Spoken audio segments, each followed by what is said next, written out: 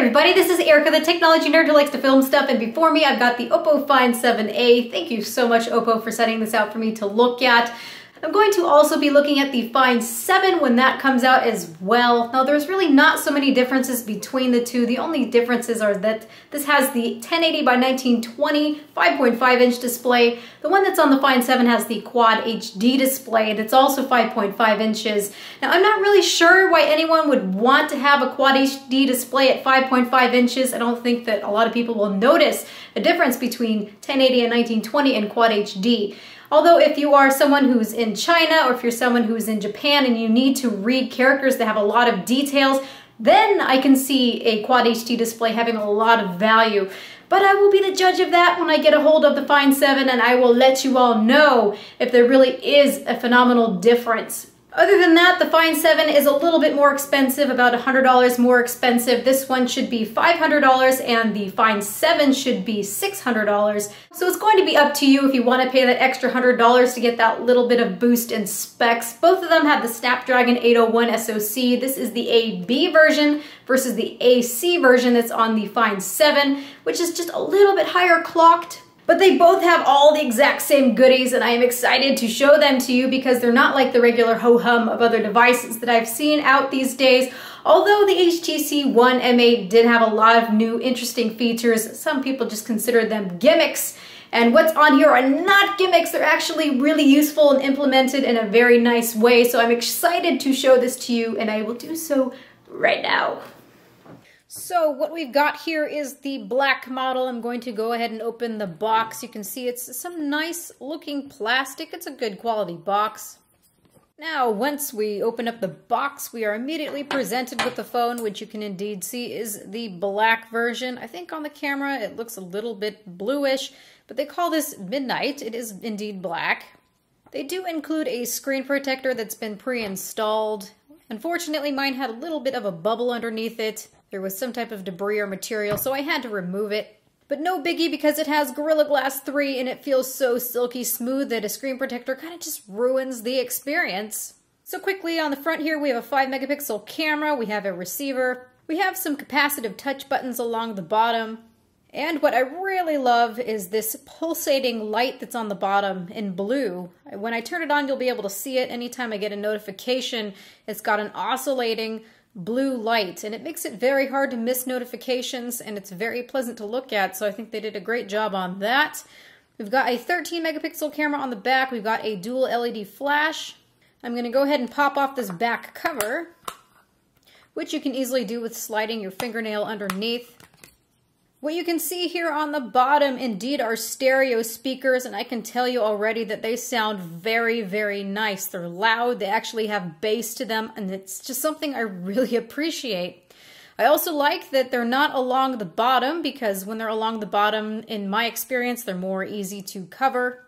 So underneath here we have an SD card slot, which is expandable up to 128 gigabytes. We've got a micro SD card slot. This looks like a microphone right here. On the top, what we have here is a standard headphone jack. On the side, we've got a volume rocker, which is really nice and responsive. And we've got our power button on the other side, which is interesting because on Samsung phones, it's usually the opposite, where the volume rocker is on the left-hand side and the power button is on the right-hand side. Either way, that's been all right. So setting that aside, I want to open up the rest of the box here. Oppo sent me the US version. There's also an international version. The US version has LTE bands, band 4, band 17, so I can use it on T-Mobile or AT&T and get LTE. So that's excellent. Now what I've just taken out of the box here is something that's very, very interesting. This is Oppo's own proprietary charging system. They call this VOOC Rapid Charge. You can see we've got a micro USB charging port on the bottom, of course, alongside next to that microphone.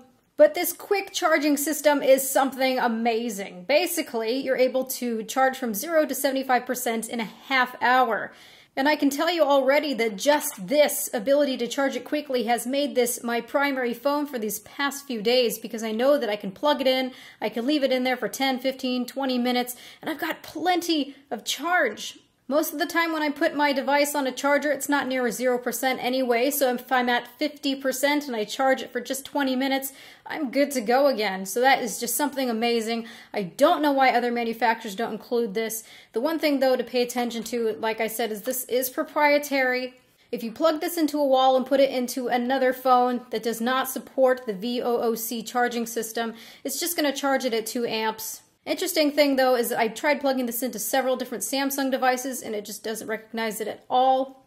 You can see that it's quite a bit longer than a normal connector, so it will not go all the way in to anything but the Oppo Find 7a. I did plug it into my HTC One M8 and it recognized it just fine, so it seems to be hit and miss. So in general, I'm going to use this charger only for the Oppo Find 7 or 7a. And you're going to need this, of course, to transfer data between your computer. Otherwise, we've got some earphones. We've also got some earbud replacements for various sizes. That's all that's in there. I made quite a mess. Gotta set all that aside. So, we're going to turn it on now. The battery that we have here is 2,800 milliamp hours. The one that's in the Oppo Find 7, I believe, is 3,000 milliamp hours. So it's got 200 milliamp hours more. I'm not so sure about what that battery life's going to be like with a display that has that many pixels. But even though the 7 is going to have so many pixels, if you just plug this in for several minutes, you are good to go again, so it's not so concerning. As for the battery life that I'm noticing right now, I'm getting about 4.5 hours of screen time, about 15 hours, so it definitely gets me through the day. I do wish it lasted a little bit longer. So one thing that I can say right now is that this is not final firmware, so I'm hoping that as it gets to being more and more final, that we'll start to see a little bit better battery life, but still the battery life is not too bad. Now immediately you can see that this is a very big, bright display. You've got 401 pixels per inch. It's incredibly sharp. Still, at 5.5 inches, 1080p looks really great. So I really don't see a need to go ahead and get Quad HD unless, like I mentioned, you really need to have Chinese characters looking sharp, or if you just need that extra detail. So this display has amazing viewing angles. It gets nice and bright. I can speak a little bit about the calibration of this display as well. I noticed that it's pretty blue, like pretty blue. That's something that I notice a lot with LCDs. I don't know if it has something to do with the backlight or if it just has to do with Oppo or whoever calibrated it not quite hitting the mark. As for the colors, I can tell that they're oversaturating in places.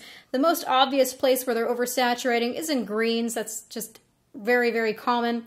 It kind of reminds me of the LG G2. What LG is doing with the greens is they're really compressing them, making something that just say is 50% green appear 100% green.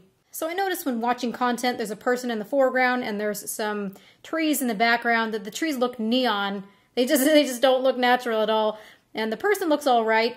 When I did some measurements, I noticed that at least skin tones or mid-tones, that's where skin tones resides, is in mid-tones. The mid-tones and skin tones seem to be pretty okay, so it's a decent experience when I'm watching Netflix. They did a good job on that. So moving on, I mentioned a little bit about the specifications. The Find 7a is just a little bit lower spec. So the Find 7 and the Find 7a both have the Snapdragon 801 SoC. This one's clocked at 2.3 GHz. We've got 4 Crate cores clocked at 2.3 GHz. And the Find 7 has 4 Crate cores clocked at 2.5 GHz. We've got 2 GB of RAM on this one, and it's got 16 GB of internal storage, versus the Find 7 that has 32 GB of internal storage and 3 GB of RAM. So choose your poison. I think that the Find 7 is just good enough. Performance has been just fine for me. I want to bring some other phones into the picture. You can see that we've got a Galaxy Note 3. You can see it's pretty much the same size as the Galaxy Note 3. Stacking them on top of each other, we can see that the Find 7a is taller, but you can see that the Note 3 is a bit wider. And setting them down next to each other, I can see that they're pretty much the same thickness as well. So I would not consider this a thick phone. It does look nice and thin to me. So here we have a Galaxy S5, and you can see that this is really much bigger than the Galaxy S5. You can see just how much bigger a 5.5-inch display looks over the 5-inch display on the Galaxy S5. So this is not a small phone by any means. So guys out there, if you've had a Note 3 in your pocket or anything similar in size, you probably know just how comfortable it is. For some guys who have deeper pockets, I don't think you're going to have any issues. But for guys who have more shallow pockets, it might be hitting your hip a little bit when you bend your knee. For me, it's just absolutely ridiculous. I can actually do a pocket test, but no more ridiculous than the Note 3. It just looks hilarious sticking out of my pocket.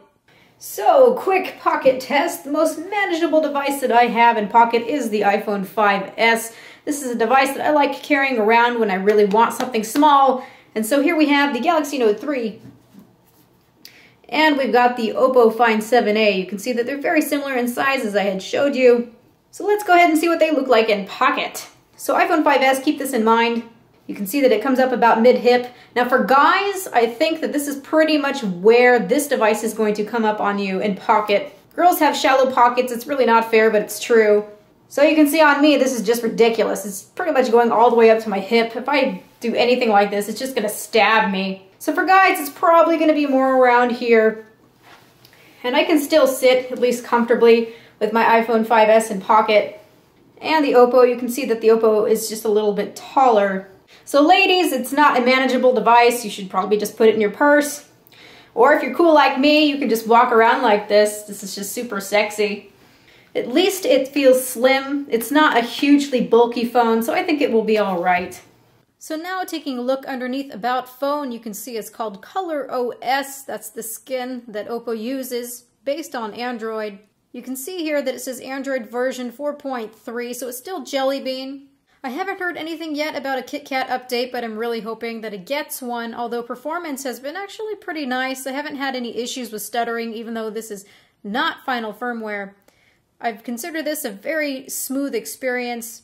This is a very responsive phone, very touch responsive indeed. Everything just feels liquidy smooth to me. I have no complaints.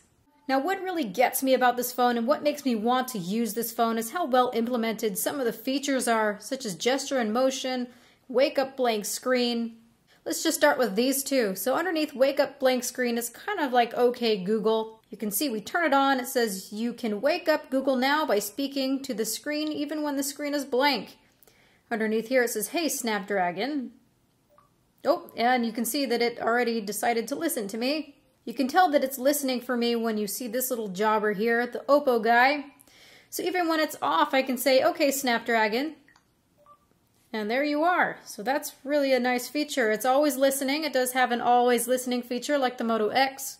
Now my favorite thing is gesture and motion. There's just so many things that you can do under here. You can add a custom gesture, such as underneath here, you have your gesture panel. This quarter of the screen is just designated for gesture panel, so if you swipe downward, it's going to bring this up.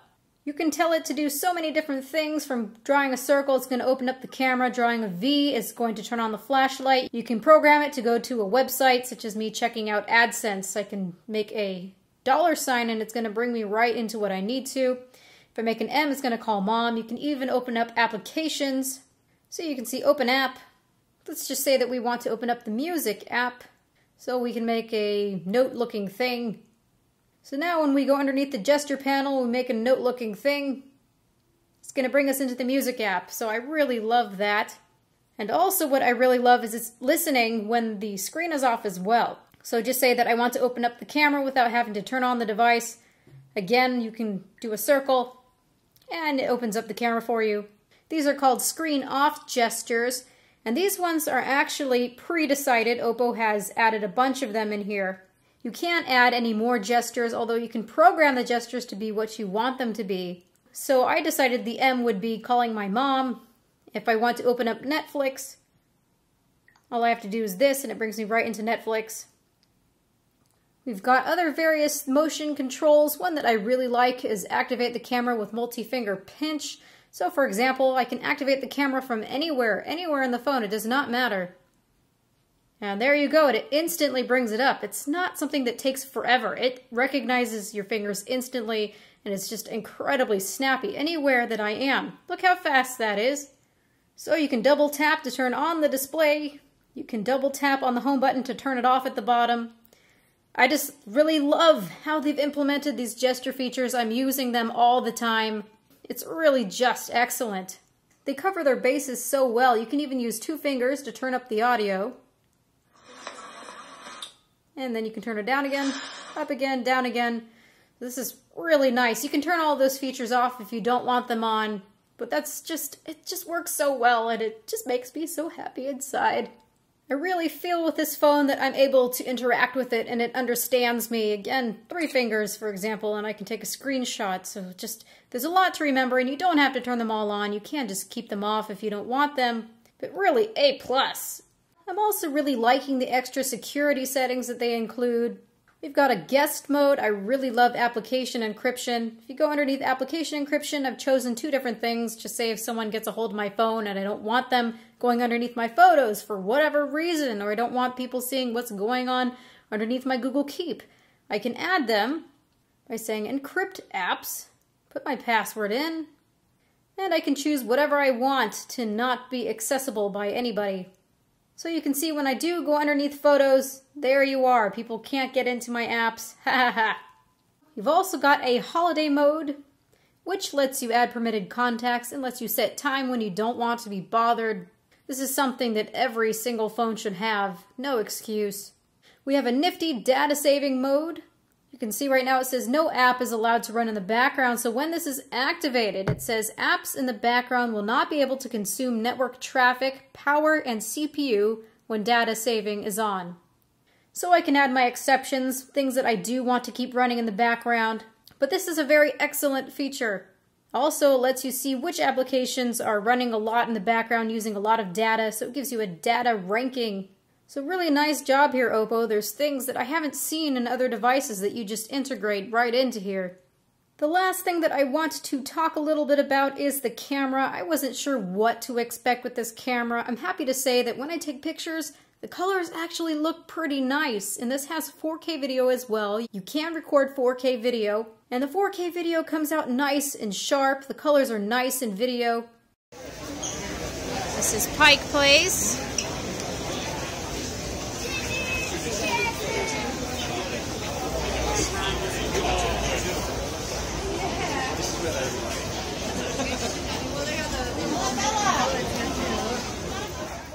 So they did a pretty good job here.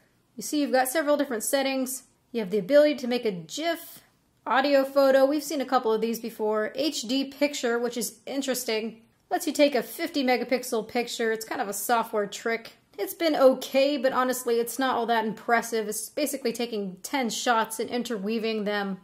This is only a 13 megapixel sensor, so really it's a software trick. It's fun, but when I zoom in really far, I really don't see an incredible amount of resolution.